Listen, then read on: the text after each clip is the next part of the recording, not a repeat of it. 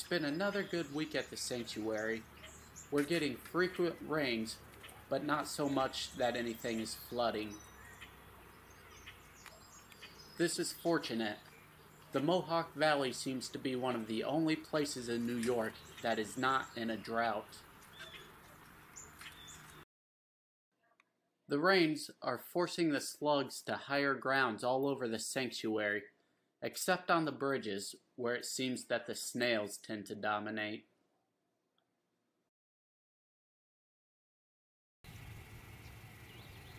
Deer are still present here on the sanctuary, but in lower numbers.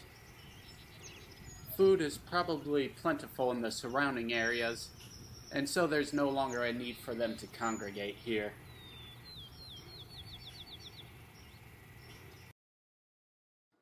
And here's a coyote bed. The coyote probably found a deer carcass somewhere and dragged the leg off it all the way over here to gnaw on it all night.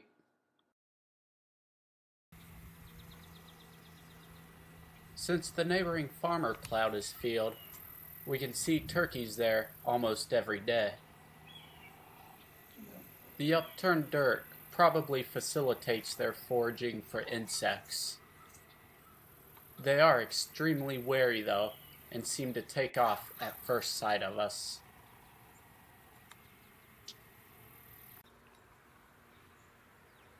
And there are certainly plenty of groundhogs around here.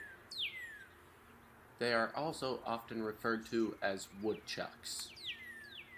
The name woodchuck has nothing to do with them chucking wood, but probably stems from the mispronunciation of the Algonquin word for the animal, woodchuck.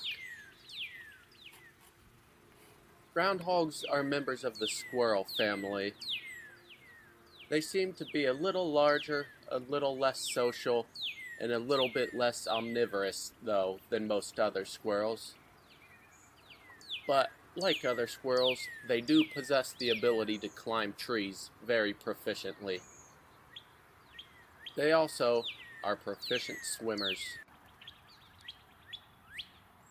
The burrows they dig can render them a nuisance to people, but in nature, their burrows are very important.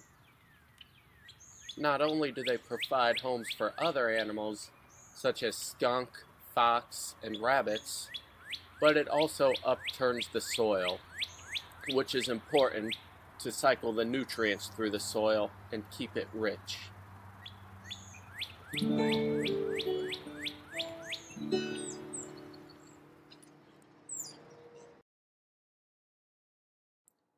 The fields are getting more and more interesting, with more flowers in bloom, such as this mountain mint and Joe Pyeweed, which is attracting great pollinators.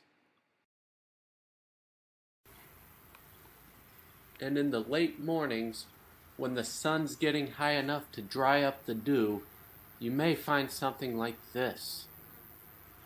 A pearl crescent butterfly trying to warm its wings up enough so that it can finally take off and go on about its day. But I also had to go on about my day, so I don't know how long until it actually made it into the air. I just know it was more than 4 minutes.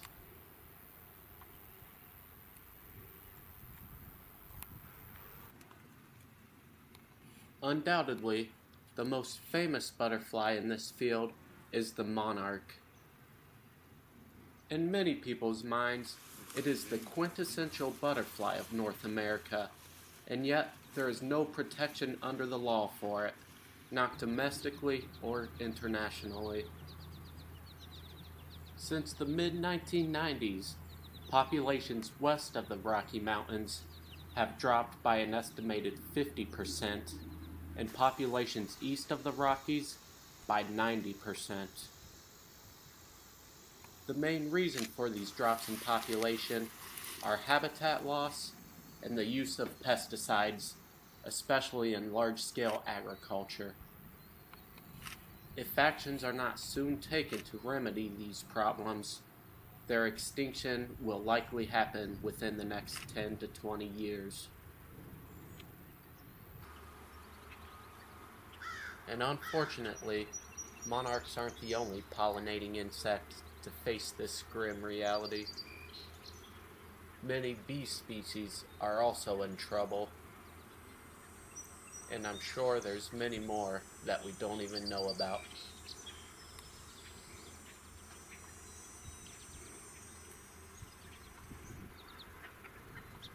But as long as they are around, so are their predators, such as this amber-winged dragonfly. Notice the abdomen pumping. It's absorbing oxygen through the spiracles in its abdomen, and then it pumps in order to slosh around the blood-like substance known as hemolymph to oxygenate the rest of its body.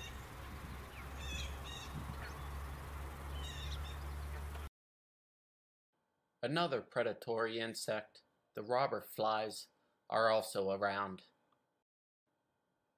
Many species of robber flies help to control insect populations, not just because they are fierce predators, but they will lay their eggs of parasitic larvae inside the larvae of beetles. And these goldenrod beetles should have plenty of offspring to be utilized by the robber fly. And there are some beautiful spiders in the field that pose great danger to every other insect and invertebrate around. And some extraordinarily patterned grasshoppers. I believe that this is the differential grasshopper. The coloration and patterns can be variable within this species, and even with different ages. But notice the slightly slanted face and medium-sized antenna, and the herringbone pattern on the femurs. This one appears to be a male. At the tip of the abdomen, there are no ovipositors, the structure in females used for laying eggs. Grasshoppers don't sing songs, they actually play their songs more like an instrument. The leg is rubbed up against the wing, akin to a bow and a violin.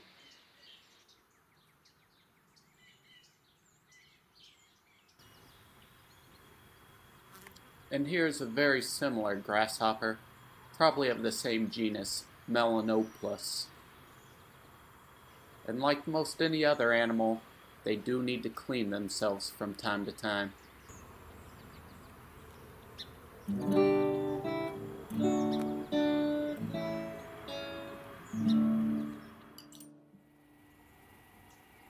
As I mentioned last week, the swamp is full of unique species. I ventured farther in this week to explore more. These blueberry bushes seem to be what's attracting all the unique birds.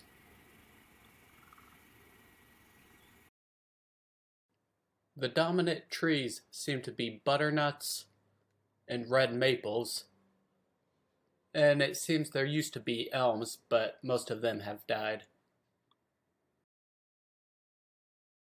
But the main reason I came here was to re-examine the mystery fern. It turned out to be a Clinton's wood fern. It was named for the 19th century naturalist from Buffalo, George G.W. Clinton. These ferns characteristically grow in wet and swampy habitats. The stipes are sparsely scaled.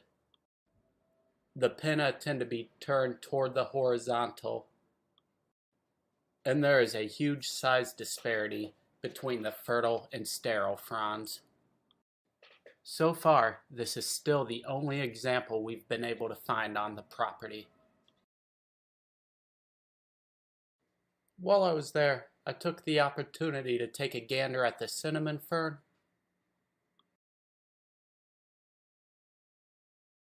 and the even more rare royal fern.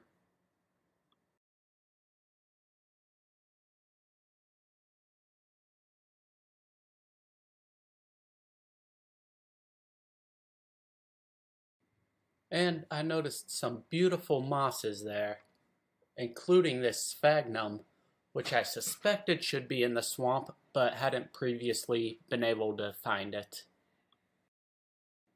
I guess the old legend is true, that finding a spider on your hand really does bring good luck.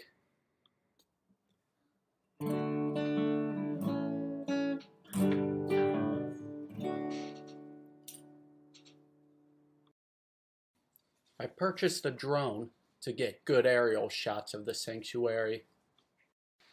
It was the best one that my favorite non-president could buy. I'm pretty happy with it, but I still need a lot of practice to control it better. These are the beaver ponds that are being recorded. The waviness is not a malfunction of the camera, it's just that humid out. Closer to ground, this catbird has some sort of insect that it has captured and will be eating.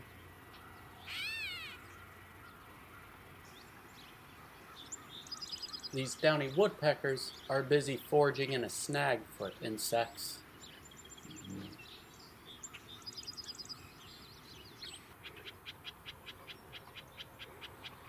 The house wrens are finding their insects in shrubs like honeysuckle.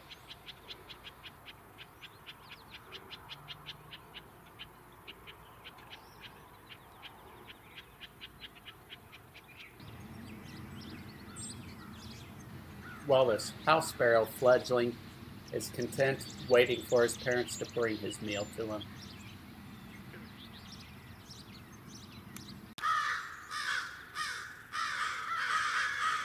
Up above the beaver pond, this murder of crows is trying to chase out a great horned owl.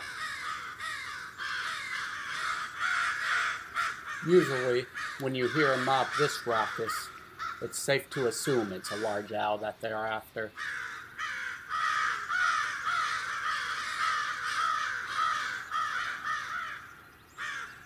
I never saw it, but Matt did.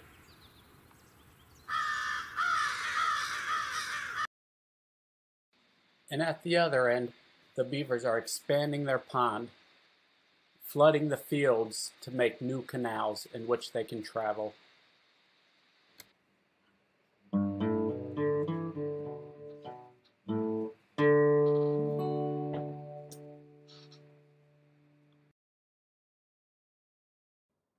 The fern population seemed to be down this summer, but at least our one patch of broad beech fern has expanded. And the cut-leaf grape ferns are starting to sprout. New mushroom species are still emerging on a daily basis.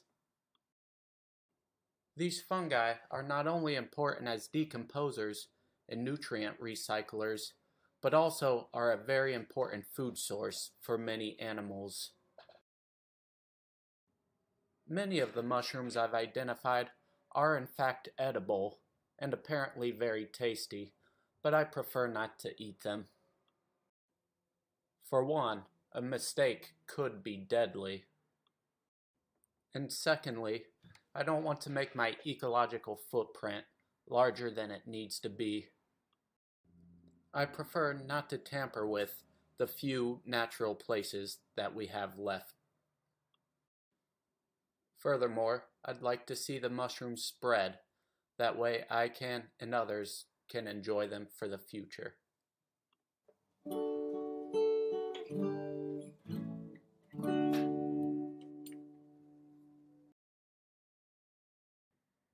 And that wraps up another great week at the sanctuary.